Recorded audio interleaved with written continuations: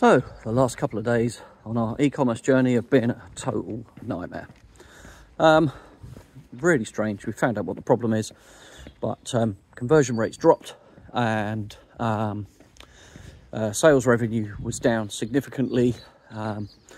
Not across every single campaign, but a handful which had been performing really well.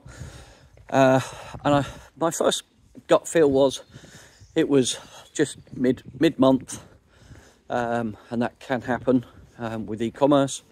You know, we're further away from payday and probably the furthest, or not quite close to this payday, so that can have some impact. Also, it was the weekend, weather was nice, that has an impact as well.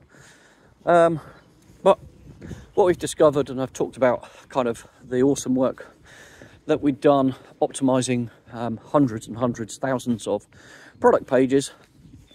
And what we discovered is, for some reason, all of those changes have been rolled back.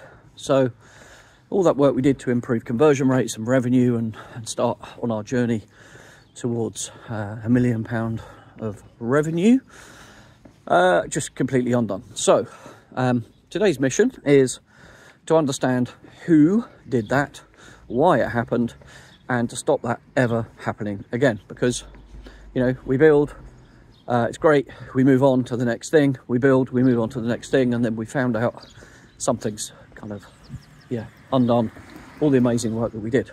Now, the good news is that we have a backup. So all of those changes can be reapplied actually within a few minutes. But all we don't want to be doing is looking over our shoulder to keep checking the things we've already done. We need to kind of build and move on, right? So there we go. That's today's story. Onwards and upwards.